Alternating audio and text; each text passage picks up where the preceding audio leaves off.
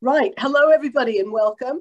I'm Tamara Howard, and I'm very pleased to be hosting this event because it includes the Dean of the Graduate School of Biological, well, whatever it's called these days, GSBS, Graduate School of Biomedical Sciences, which has just been changed from the Sackler School for any of you who had heard of one but not the other. Our event tonight is entitled Biology or Bigotry, What Really Lies Behind the Impact of COVID-19 on the BAME community, which for those of you that don't know that expression, which is prevalent around Europe, that stands for Black, Asian, and minority ethnic communities. And it's the term that's generally used here. And although we do have Hispanics over here, most of them confine themselves to Spain, where a great deal of them happen to have originated. So what we're going to do today is we have two fabulous speakers on this topic that I'd like to introduce. The first is Dr. Nadikama Amuta Anukagha, and the first thing she's going to do is pronounce her name for you. And after that, I'm going to call her Nadidi. She is got such a long biography. As I said to her, I had the choice of reading it all. She's involved in so many things, or just picking out some of the high points, but you should really have a look at her background after this session. She's an associate professor in the Department of Public Health and Community Medicine at the School of Medicine at Tufts. And she does research in health disparities, especially around reproductive health, maternal and infant mortality, and HIV/AIDS. And this is not just a problem in the US, it's a big problem everywhere. She's a member of the American Public Health Association and is co-chair of the Perinatal Women's Health Community and Maternal and Child Health section. I have a list of grants she's running, and in our conversation, I hear she just got some more. So she's also the founder and director of the Maternal Outcomes for Translational Health and Equity Research Lab called MOTHER, the acronym.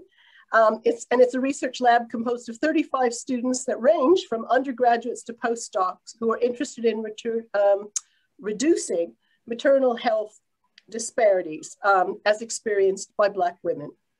So that's Nadidi. I now will, before we kick in, I would also like to introduce Dean Daniel Jay, who is the Dean of the Graduate School of Biomedical Sciences at Tufts, which is also down in the medical school area. I'm going to make a big fuss about both public health and Graduate School of Biomedical Sciences because every time I'm at the Medford campus, nobody's heard of them. No one knows they exist, and they do a tremendous amount of interesting and good work. And Dean Jay is a very, very interesting fellow because not only is he professor of developmental, molecular, and chemical biology, he's also an adjunct professor of drawing and painting at the Museum of Fine Arts. And he has, I can honestly say, an equally enthusiastic and strong interest in both disciplines. And I won't go on because, again, he has a CV as long as my arm as well. I won't go on, but I couldn't think of two better speakers to be addressing this subject for us tonight. Now, the way this is going to run is Nadidi will speak first, and then Dean Jay will speak second, and then we will ask questions. And Vicky Garth, who's also attending this, will manage the question sessions. What we'd like to do as you think of them, or if you think of them after the speakers have done their part, use the chat section to start listing the questions you want answered. And Vicky will go through them in the order in which they're received. So if you're really keen to get your questions answered, type them in as soon as you think of them. All right, I think I've covered all the logistics. Did I miss anything? Nope, okay. We are being recorded, so if you're worried about that when you ask a question, just beware this whole session is being recorded so that people can listen at their convenience. So without further ado, I turn this over to Nadidi, please.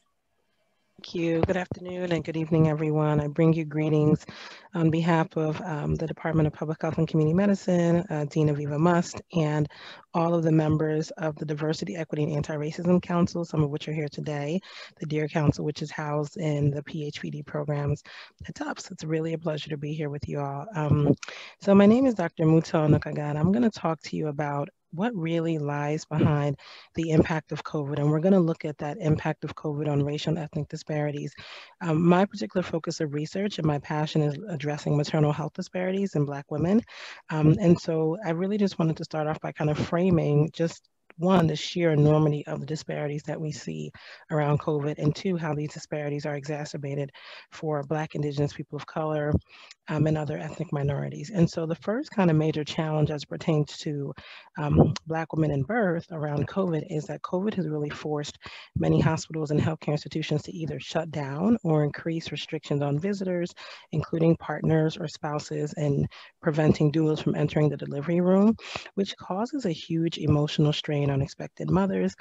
Also, a resource strains such as the delivery of lactation services, peer-based programs for breastfeeding, the utilization of doulas and midwives has really been suspended because of the pandemic. And so this really forces a lot of new mothers to change or pivot from their breastfeeding plans and their birthing plans, the way they had planned to give birth, or the people they would have liked in a room, or where they plan to deliver.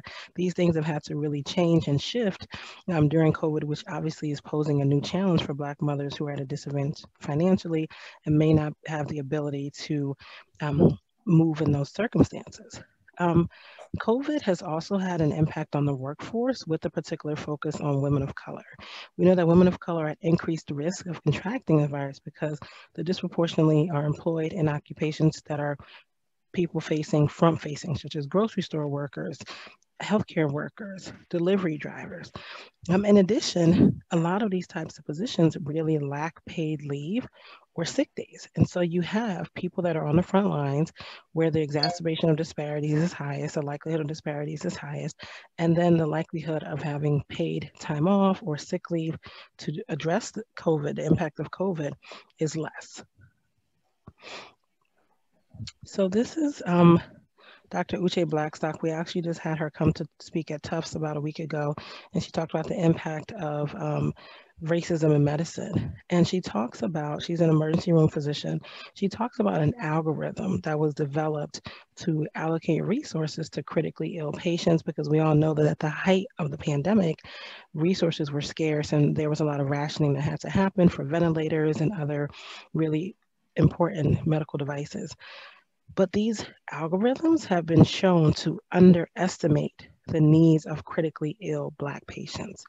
So an algorithm is like a medical calculator, right? You take this social indicator, you take this data, and you put it into an algorithm, and then you can make quote unquote informed decisions. So we see this play out even in the COVID-19 pandemic. There was an exacerbation of these racially biased algorithms. So when it comes time for hospitals and clinicians to really think about how do we give our resources, who's the priority population, where do we put our energy and our focus, we can assume that Black patients will continue to be at a disadvantage. And this is not only with COVID, I also see it a lot in the research I do around maternal health disparities. There's a vaginal birth after cesarean section algorithm that puts Black and Hispanic women at a lower risk proportionate to the research for having a successful vaginal birth after a C-section. So these algorithms have a racial bias built into it, and we saw that exacerbation really play out when it came time to COVID and who was at the top of the list and how the decisions were made ethically and resource-wise. So I just also wanted to spend a minute talking about the impact of COVID-19 on homeless populations. We know that a disproportionate number of Black people and other people of color really experience homelessness, and many more are at risk for displacement due to several systemic inequalities. We saw this play out recently, that the situation that happened in Houston, Texas about a month ago, where there was a natural disaster and many people died unnecessarily because of the systemic inequalities. So when you couple the impact of COVID on the homeless population, you see that these disparities are exacerbated even more.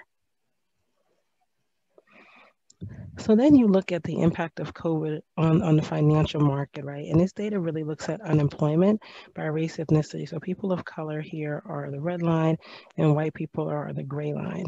And so I think, this data is pre-pandemic, and I think if we were to look and see what the numbers look like now, which is most of it is preliminary data because we're obviously still in the pandemic, but the case that I'm making is that this financial strain of people of color facing greater exclusion from the labor market, as I mentioned earlier, being in more positions of service delivery, being more patient-centered in their occupation really exacerbates the financial strain. Even at the height of the epidemic, at a pandemic, when the majority of people were sitting at home, working from home, pivoting to, creating their home offices and really retrofitting their homes to be able to work, the majority of people still were on the front lines, either in healthcare or delivery services, which continues to disproportionately impact people of color, right? And so we know that for unemployment, the financial strain has grown even higher. The financial gap is even greater between communities of color and white people. And that has been undermined and underscored and really illuminated as a result of the pandemic. So what are some opportunities for really addressing implicit bias, either, as people experience the healthcare system or as people are navigating to get resources for COVID? So some colleagues and I, Dr. Tony Schlaff and Fernando Ono, we developed a curriculum here to really train clinicians to be actively anti-racist. And I think the centering of anti-racist research and curricula for medical students really trains people, one, to work more efficiently and to better serve their patients, and two, develop stronger relationships with their patients, which can address the impact of structural racism, really kind of mitigate racism in a medical encounter, as we saw exacerbated by COVID. And the key take-home message is really this need to address racism, both in medical education, delivery of medical services, before seeking to direct students to take care of it in their clinical care. So when we talk about equity and income and how COVID has really exacerbated that. So I showed you data earlier on unemployment and also looking at average incomes and then the average income with a lens of racial equity, right? And so we know that for Black populations, if we were looking at racially equitable pay, then that would increase the average income of people of color by 18,000, which represents a 49% gain. So we know that this economic insecurity, housing insecurity, food insecurity is exacerbated by communities of color as a result of the pandemic. And we need to do more to make sure that people are receiving equitable streams of income, have equitable opportunities to advancement, and really try to mitigate and buffer some of the racism and the way that COVID was exacerbated throughout these situations. And that's all I have. I'm going to leave it here on my contact information. I think I'm right about my time. So thank you all so much. I really appreciate the opportunity to chat, and I look forward to the Q&A. Thank you. Thank you very much. Very interesting. Thank you. Over to now to Dean J. Thanks, Tamara and Ndidi. I'm humbled by by this one because Ndidi brought slides and I don't have any slides. That's fine. And two, she is a world expert in this aspect of health disparity and communities, disadvantaged communities, communities of color. I'm not an expert in this particular area, but I meant to talk about the biology aspect of it. And when Tamara approached Ndidi and me about this idea, it was really the concept that there's absolute clear evidence that communities of color are suffering more in COVID, in the COVID pandemic than other communities. And she raised the simple hypothesis or question, I guess, is this, and Ndidi has clearly presented the case that these communities suffer from racism and bigotry. But then Tamara thought, well, maybe there's also a physiological aspect of it. I guess I was sort of meant to take that that quote unquote other side. But let me give you a spoiler alert. Ndidi's right. So this isn't really a debate, but let me explain some of the biology of what could be going on or what people are thinking. And so one I want to give, I do have little things. This is a book called, which is backwards, Everyone is African. It's written by a geneticist and sculptor, so a man after my own heart named Daniel J. Fairbanks at the University of Utah. He and I will actually, we hope to meet in August and work together on a project at the Art Science Interface about these questions. But anyway, the subtitle is How Science Explodes the Myth of Race. So let me first start off by the concept that we all think about race and think we have a good idea what that is.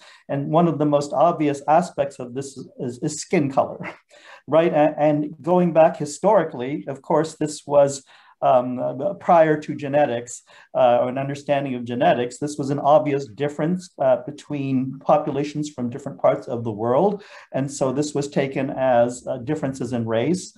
And with that, and here's the social component, it was used as a means by which particular groups were subjugated, were thought of as less than, such that they might be used and exploited for economic reasons. And the best example coming from the New World is the fact that populations from Africa were brought over to effectively be slaves, a workforce that made financial sense for people who had plantations that grew cotton or sugar or rubber, whichever part of the New World you were in. And so this sets up a dynamic, at least in America, of a population that is initially enslaved, but even after the slaves were so-called freed in the Civil War, were subjugated because there was a financial incentive to do so.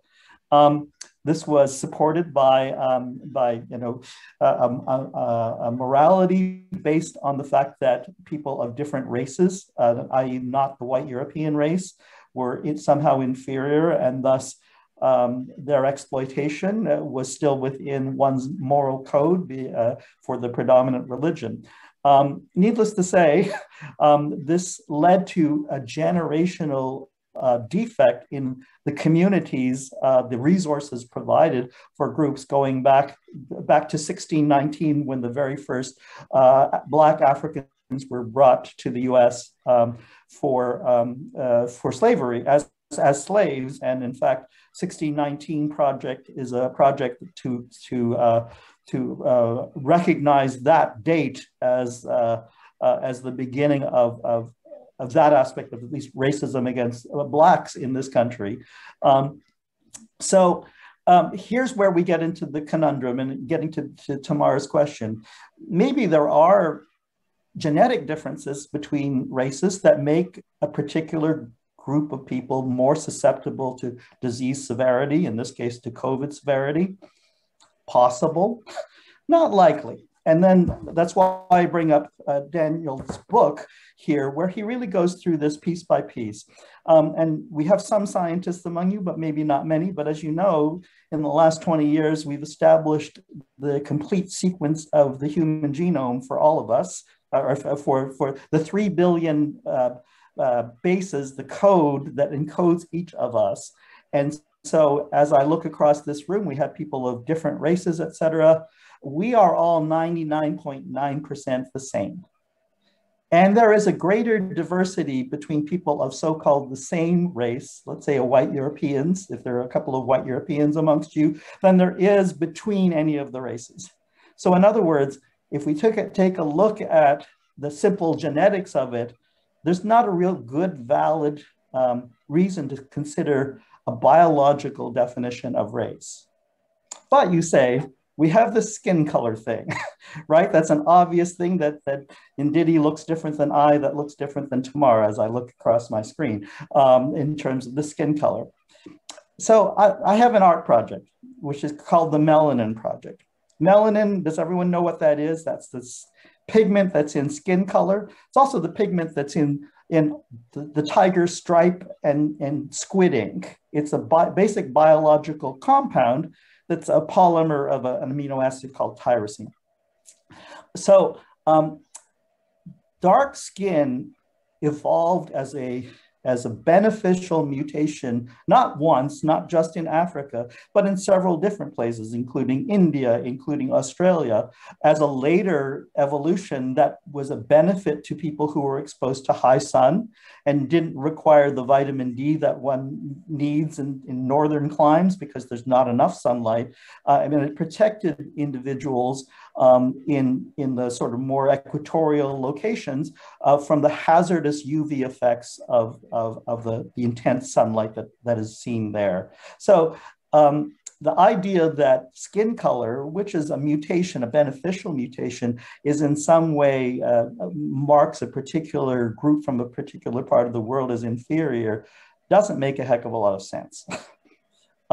So the project that I put together was to use melanin as an art medium to discuss the issues of race and skin color.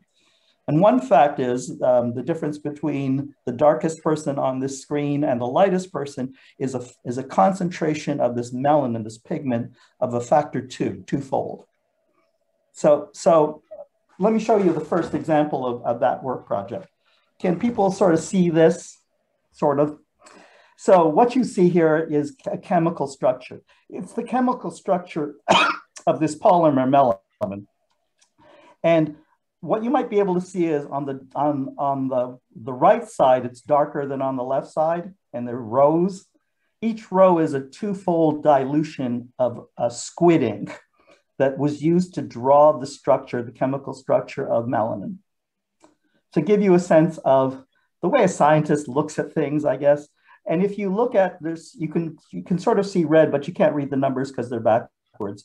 This is a small prototype, but the big work has 400 squares dating and they're numbered 1619 to 2020. So these are each square represents a year of slavery or racism, structural racism for America. So the idea that thinking about these twofold differences that are kind of insignificant, it's almost a mathematical thing, that we would ever think that this is a reasonable reason to consider one group to be inferior to another, to enslave them, to put them to, to work, to breed them, all of those aspects that that the dominant religion at the time would not do to any of their own, is part of the fallacy that this work begins to address. So as a chemist by training, I like writing chemical things. Then I thought about using this as calligraphy, as so using this to make drawings out of. And if I show you this work, can everyone see this work? Okay, so you may be able to recognize the image. It's a caricature of George Floyd, and George Floyd was the individual who was murdered by the Minnesota police and led to the protests that occurred starting in June in this country and all over the world. So if you see the panels along here, that's what an artist does to do what they call grayscale, and each square is a twofold dilution of the square below it. And then if you look carefully, the face of George Floyd is made out of that chemical structure.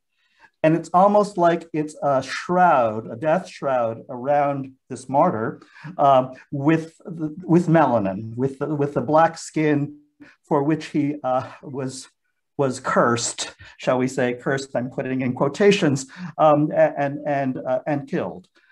So I presented these works and gave a much longer version of this talk to underserved youth, Boston youth at the Boston Public Library, to get them thinking, gave them little samples of squidding so that they could make art, and we'll all come back together to sort of see what they come up with as they think about Black Lives Matter and social justice and structural racism. So that's what I think about and how I deal with it in terms of my art science work. But getting back to the main issue here, the idea that skin color is in any way a predictive value for the susceptibility to disease, there's no evidence for that at all.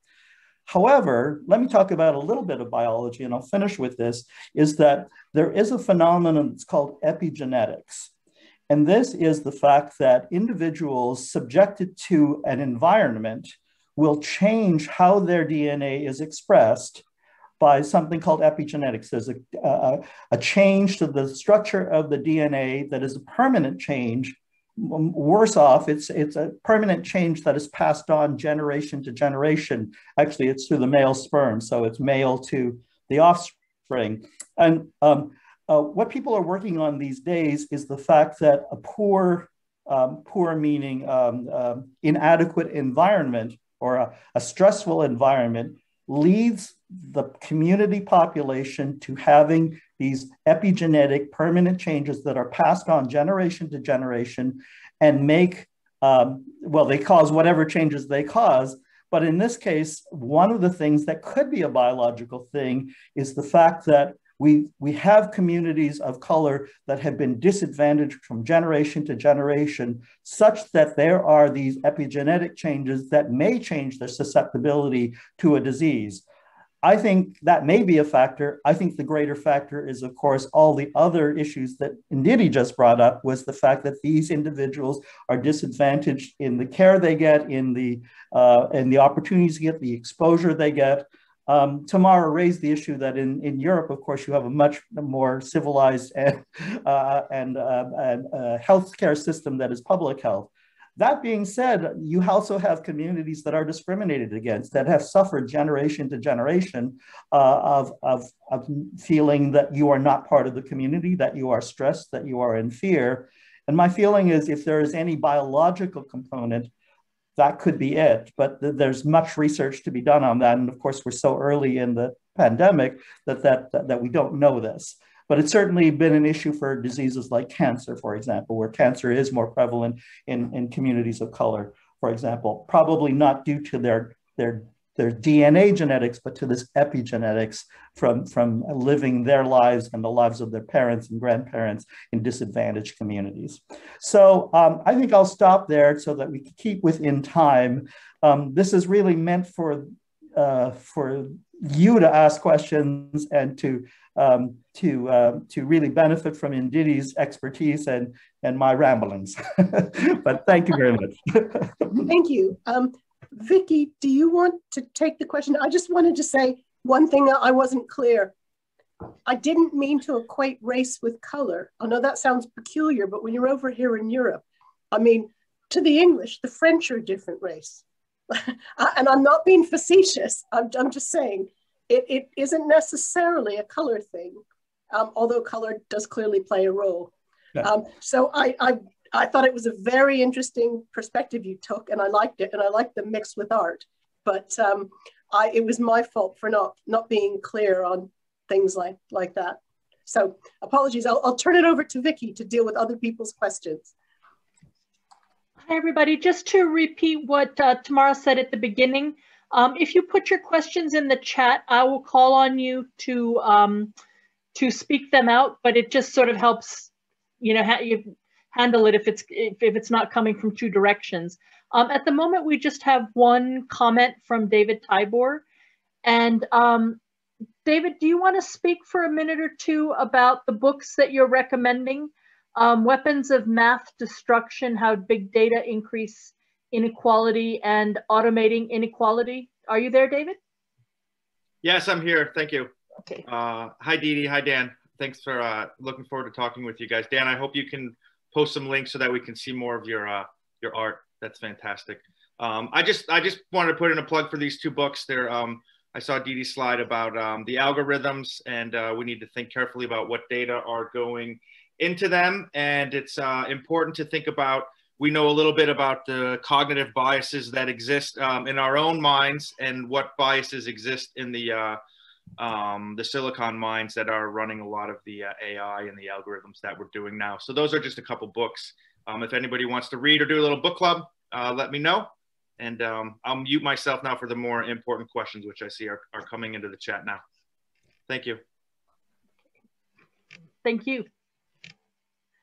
Okay, Dean, do you want to ask your question about reversing epigenetic effects? Dean Jennings.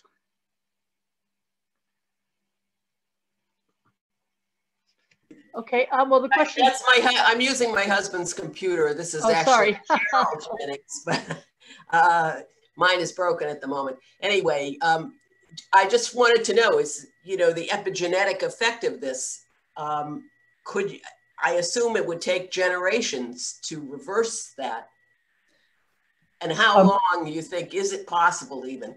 Yeah, so we don't, I say what I described has been studied in animal models like mice to a much greater extent. We know a lot about the biochemistry of individual reactions. What we also don't know is the complexity of how these chemical changes then relate, that we know how they relate to changes of expression of particular genes, but how all that adds together to either contribute to susceptibility to disease or behavior, or susceptibility to drug abuse, all of these kinds of things. We're so far from this in anything other than a mouse. So, but anyway, these things can be reversed.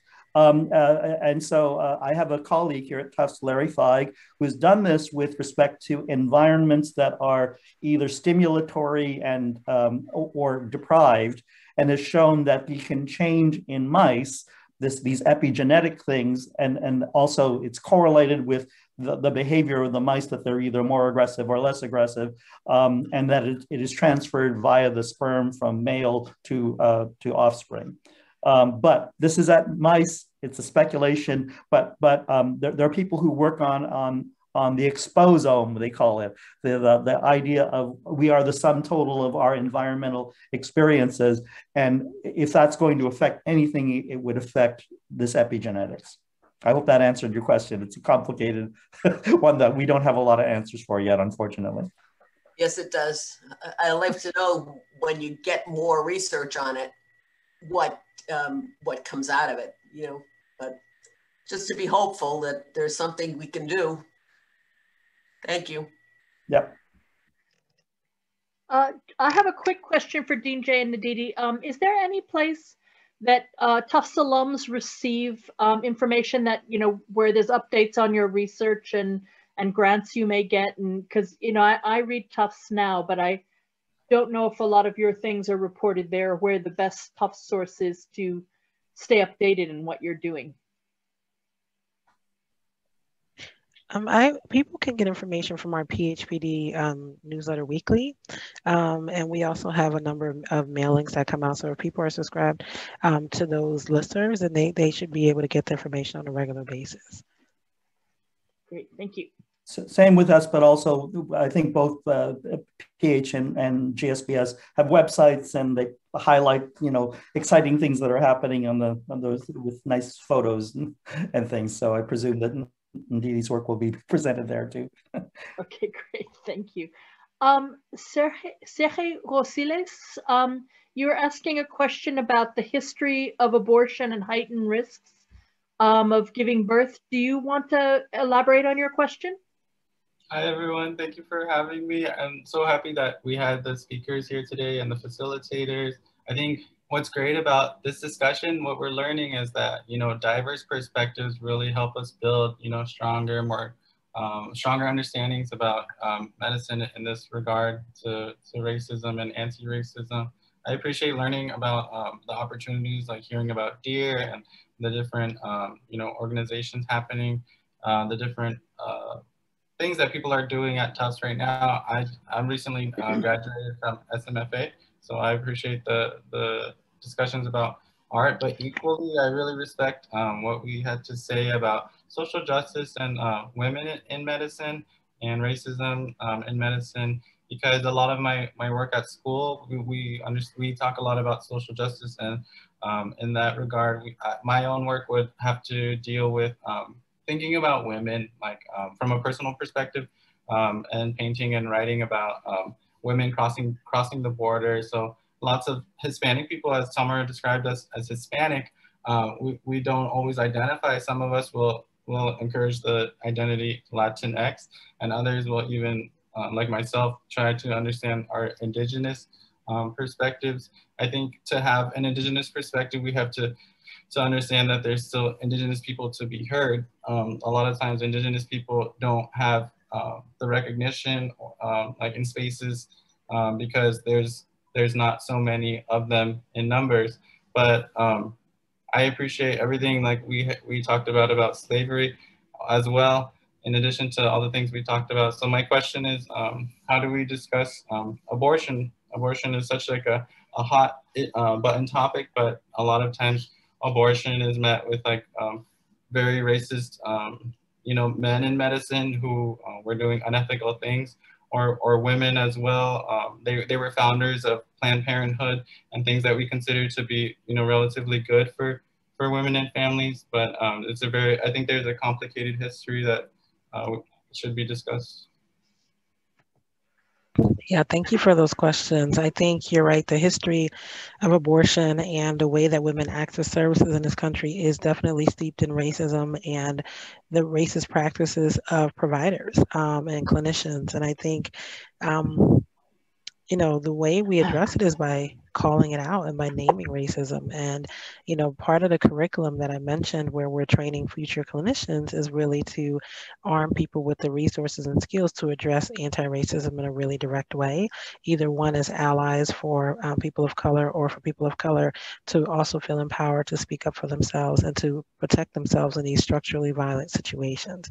And so when we see these microaggressions or macroaggressions occurring, the best thing to do is to address them directly. And I think when you're taught, and also to be informed, right? Like a lot of people probably don't know the history of the eugenics movement, of, you know, Margaret Sanger, of Planned Parenthood, of James Marion Sims, who's been dubbed the father of gynecology. There's a lot of racism steeped in the historical practice of medicine. And so the more information that we have, and the more that we are comfortable calling out racism when we see it presenting itself, you know, Dr. Kamara Phyllis-Jones, who's one of the foremost scholars on racism in the United States, always asks the question, how is racism operating here?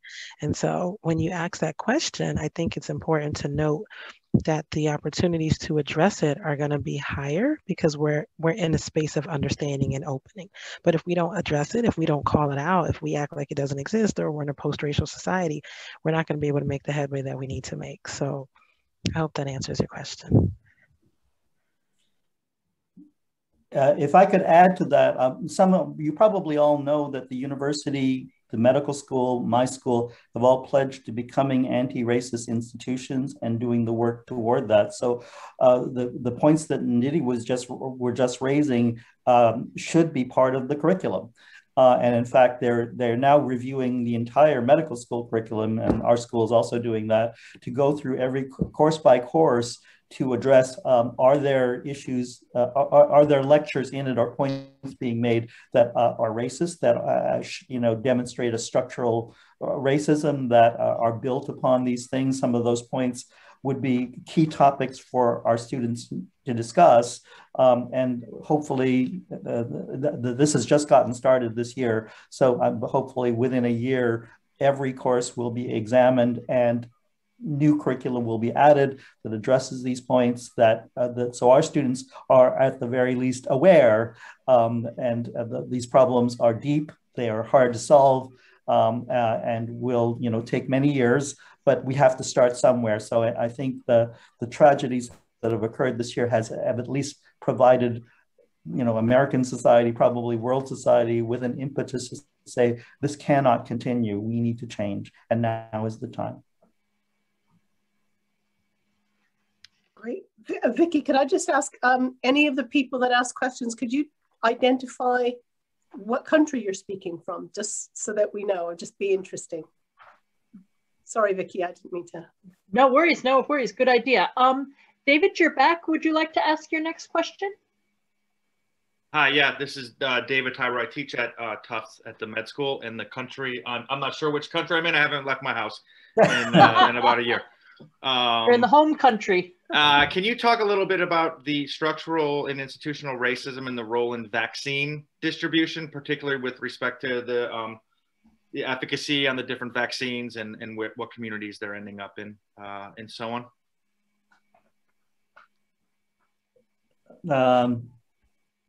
Ndidi, do you want to take Sure, I can take that. Yeah, we talk about this in my class. I think it's interesting to note that the distribution process is quite flawed. And, you know, I think there's something to be said for how it's being handled. If you don't have access to an internet connection, if you don't have time to continually refresh, you know, when I was trying to get an appointment for my mother-in-law, I had 3 different screens. I had the CVS, I had Vaccine MA, I had the State Department, and I'm refreshing. I'm doing it at midnight, I'm doing it at 3 o'clock, I'm doing whenever I can find a window. We finally got her registered. She got her shot this week at the Reggie Lewis Center here in Boston in Roxbury. Thank you, which is a majority Black and brown neighborhood. And my husband remarked, he took her in while I stayed in the car with the baby. He said, I cannot believe how many white people are there. These people have never been to the Reggie Lewis Center before in their life.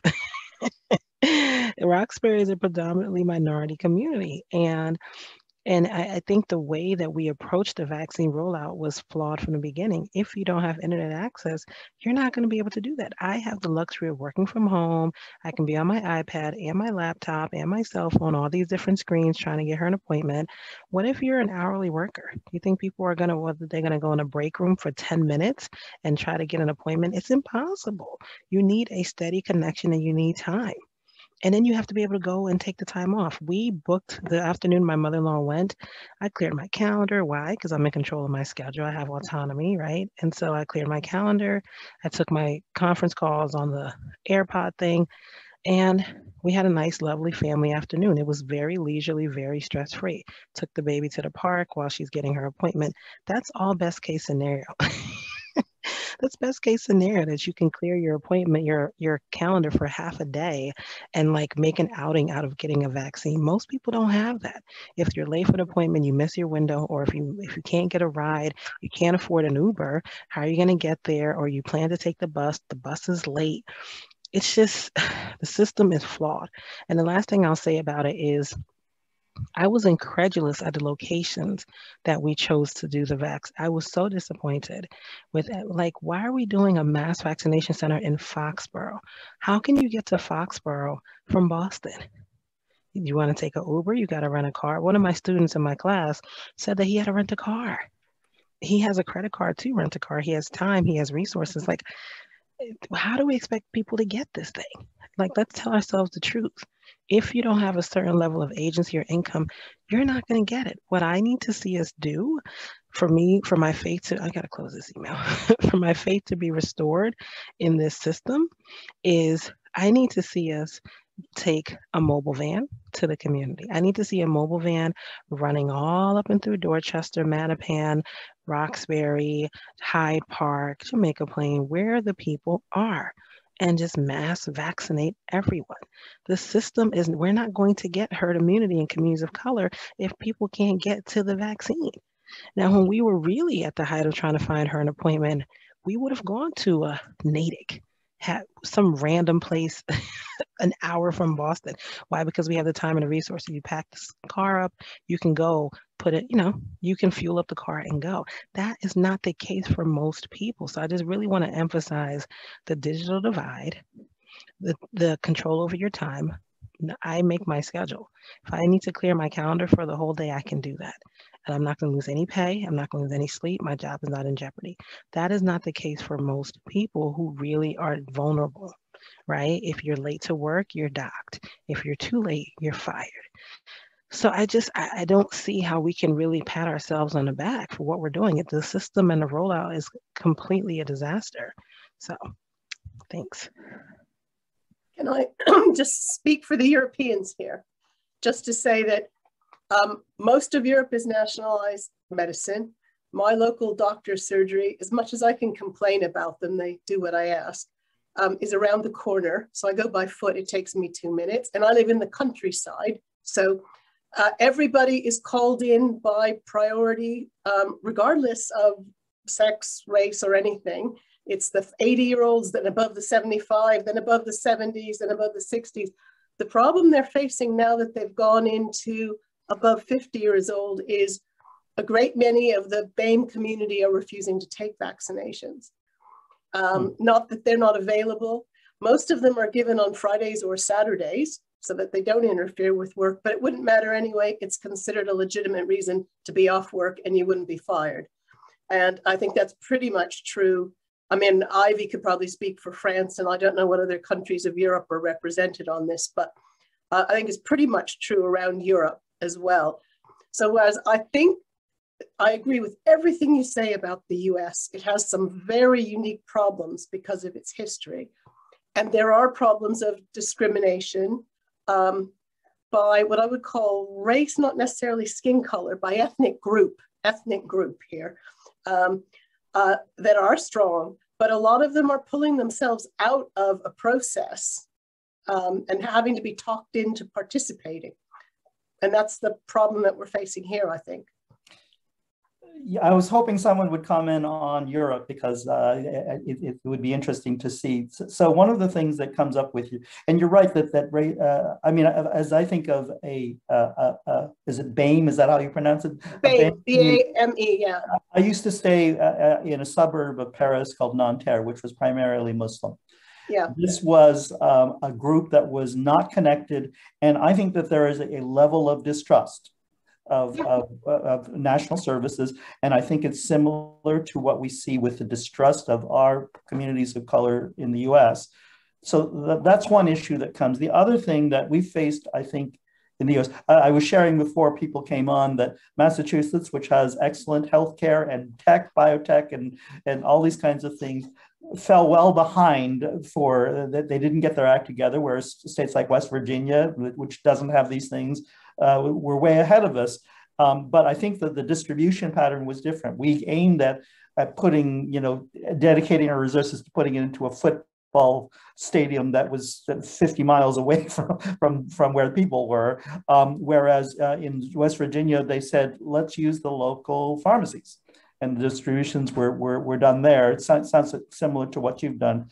One of the things that really concerns me as a worldwide issue is that there's clearly going to be an issue of inequity with regard to rich and poor countries. And we're just beginning to see this. And so I'm happy to live in a rich country, and I will be vaccinated on Monday because, again, I had the time to go on the internet at midnight, and I had an internet and all those kinds of things. But what how that problem will be solved or not solved, I think will be a very interesting and maybe tragic question that we'll face in the next few months. Well, it's rather interesting because in Europe, again, because of the tendency for some communities to want to live together, it's not so many of them are ghettoized.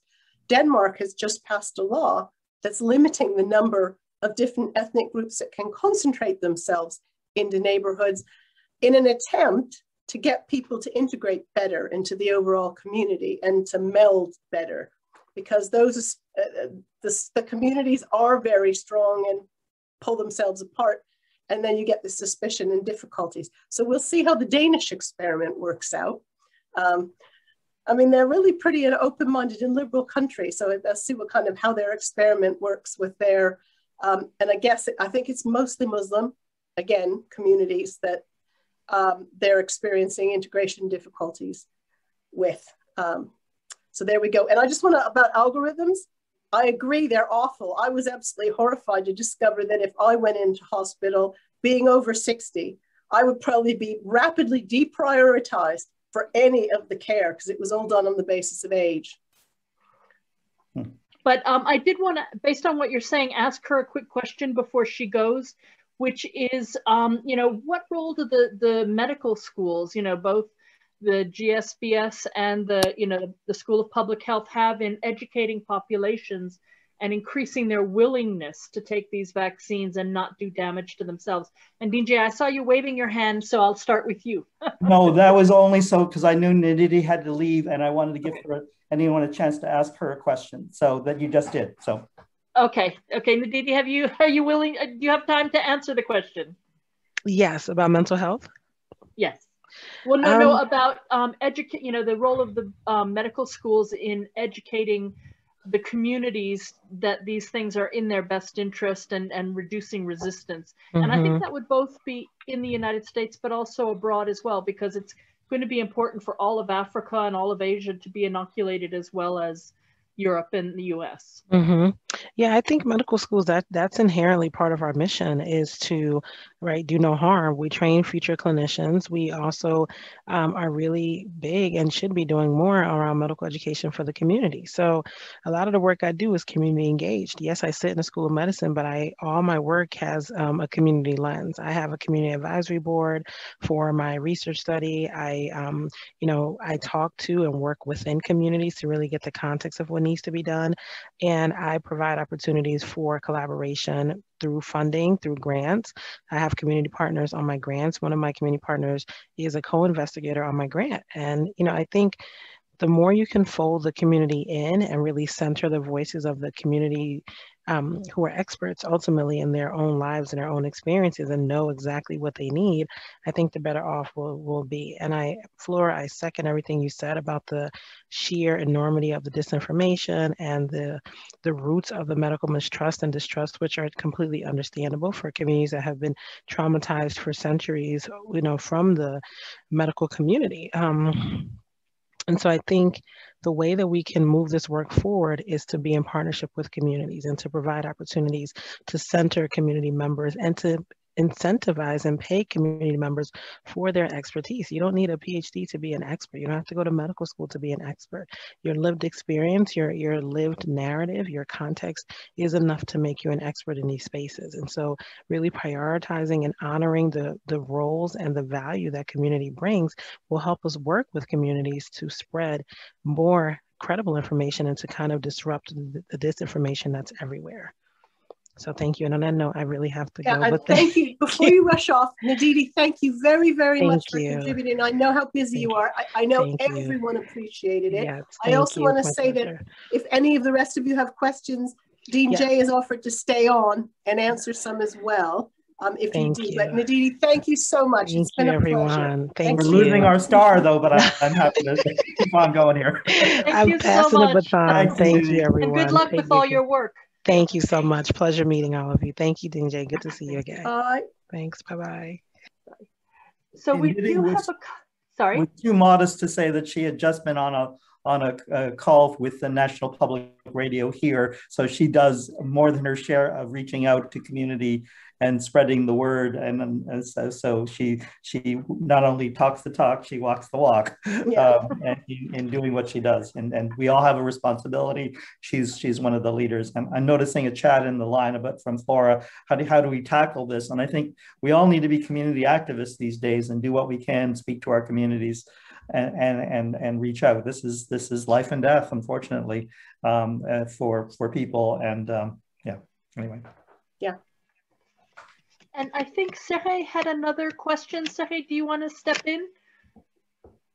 Yeah, I was like to go after what Flora was talking about, because I was just thinking, a lot of times, like in art, for me, we talk about mental health, mental health of artists or like communities and how we develop our sense of community, and in medicine too, because I studied a bit of like how medicine functions, like how doctors and I know some people in medicine. So what I learned from them, and I also think like in this sense, like the intersectional studies is really important. I think in addition to the epigenetics that Dean Jay was describing, I like the way I've understood that is like referred to as transgenerational stress, which is like I just looked it up and it's like exposure, like effects of stress exposure in parents to their offspring. So it's very, very similar in that regard, like they go hand in hand.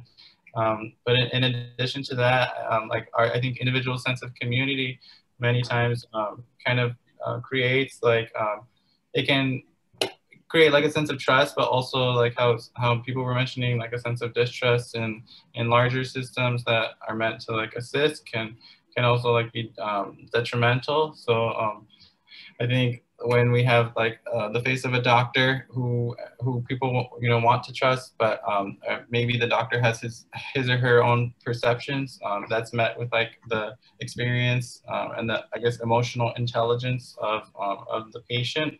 So I think for me, mental health can play a huge role in understanding like where or how or who to trust and where to get access to medicine.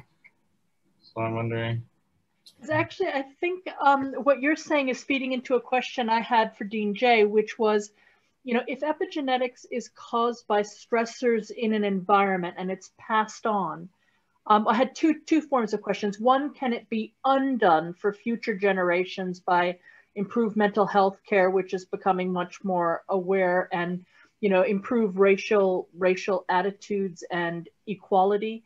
And also, is there a difference in epigenetics? Like let's say you have people coming from the same place in East Africa, but some went to the States, some ended up in Europe, heaven only knows where the rest ended up. Would their epigenetics be different? Would there, you know, because their stressors would have been different? So two questions there, and one of them I hope is pulling on what Sergey was asking. Yeah, so I mean, I ended with the epigenetics, but more as an indication of to really counter the idea that I think the biology by itself is probably not a huge determinant to answer Tamara's first question. But this might be an avenue, and I don't mean to overplay this and get your hopes up here, but this is really more of one mechanism by which people can think about it. And your major question, and I think the important sociological one, can this be undone? Absolutely. These are changes that can occur, but needless to say, there are opportunities for, and again, these are from animal studies, where if you change the environment, you change these markers on the DNA and you change the behaviors, et cetera. So to extrapolate, and I use that word correctly, to human populations, the idea here is that providing a nurturing environment, removing the stressors, can start reversing the process in that generation. So it's not like we have to wait many generations, but what we've had, at least in the US, is you know, going back several hundred years, generation after generation, which has been detrimental to a group. To get to Sergey's other point about community value, it's an interesting point. And when I think about it, every community has a different way of perceiving the world based on their cultural values, how they're raised, what's important to them. And one can imagine there are certain groups for which family is the critical connecting element. Some would view a local community leader. Some would actually view the local doctor. I'm working with a woman on her grants where the pediatrician is the only person that the community members see all the time. So she's actually using it as a way to help the mothers with school readiness for the children. So in other words, she's taking that element of a trusted member of, this is communities in New Mexico, of then providing a constant source of an interaction that they trust with the health of their babies, but then she can provide these other tools for their children to have things not related to just their physical health. So thank you, Dean Jay, for describing that, and thank you for exploring epigenetics in more detail to answer these questions. The way I understand epigenetics is like through an example, and I think it might be a common example that if there's two children, a black one and a white one, then of course there's two mothers. Not of course, but in many cases, in some cases. So if the white mother accuses the black mother of the black child of hitting her white child, then they might have a discussion about what should be done to heal the situation or to respond to it. And so in this situation, this hypothetical situation, which reflects like real life situations, the black mother might turn to her black child and, you know, possibly punish him for the thing that she did, but it could be a result of outside factors. And so before the black child can even express his full dreams of life, or like in this instance, ideas of what his actions were, the mother has already broken this chain of understanding excellence, or, you know, living excellence for a black community. So in this way, like the stress lives on generation after generation, where the white child might be taught to excel and encouraged to do great things, the black child might not have that opportunity.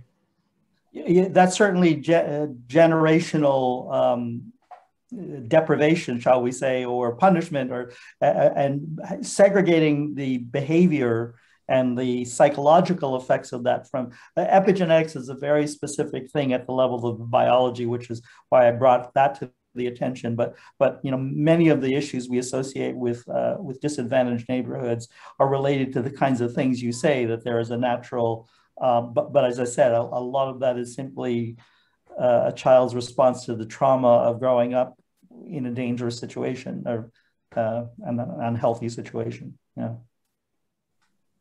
I don't see any other questions in the queue, but I have one for you, Dean Jay. Looking forward, will to me, primarily COVID, secondarily, a new presidential administration in power.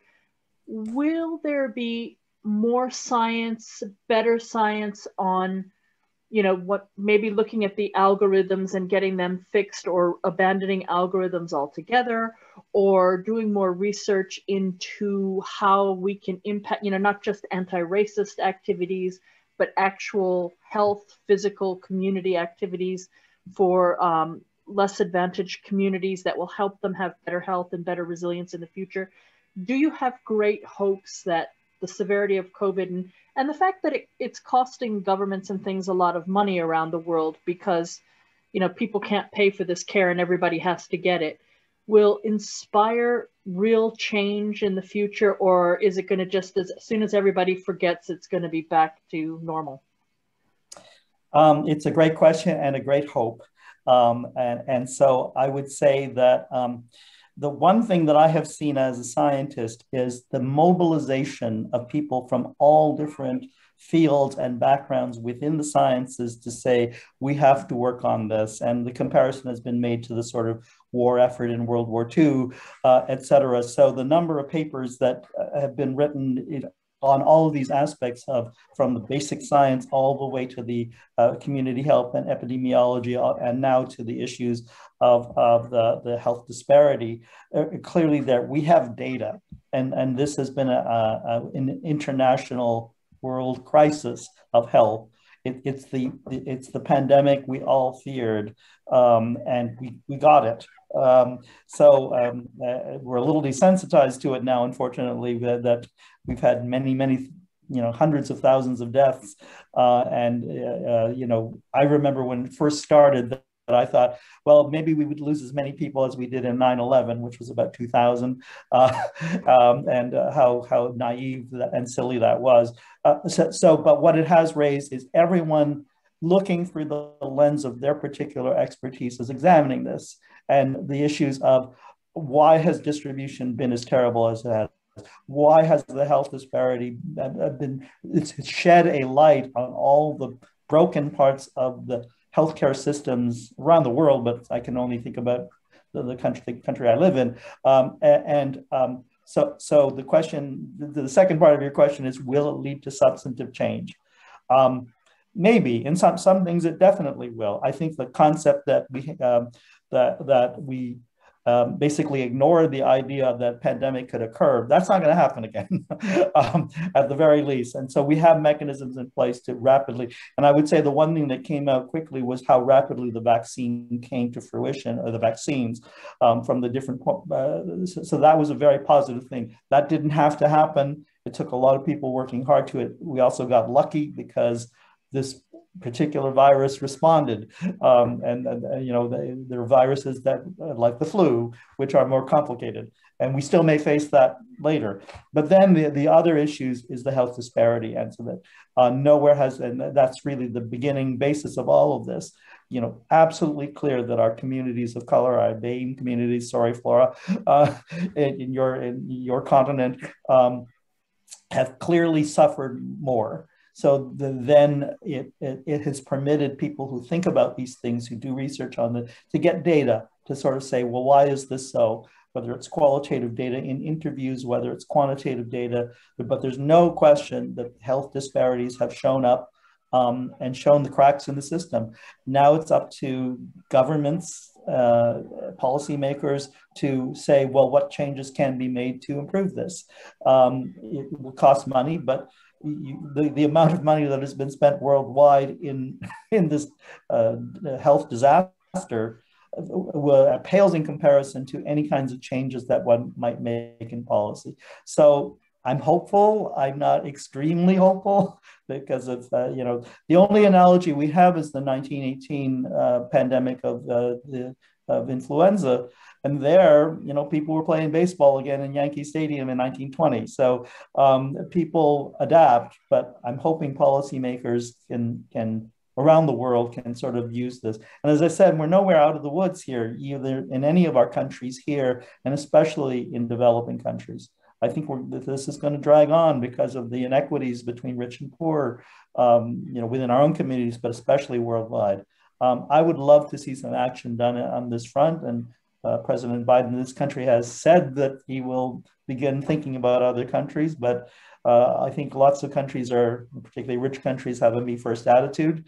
But we'll see. It will be a reflection of who we are as a species in terms of our moral code, our compass, how this proceeds in the next while. And I hope we are guided by our better angels, as they say.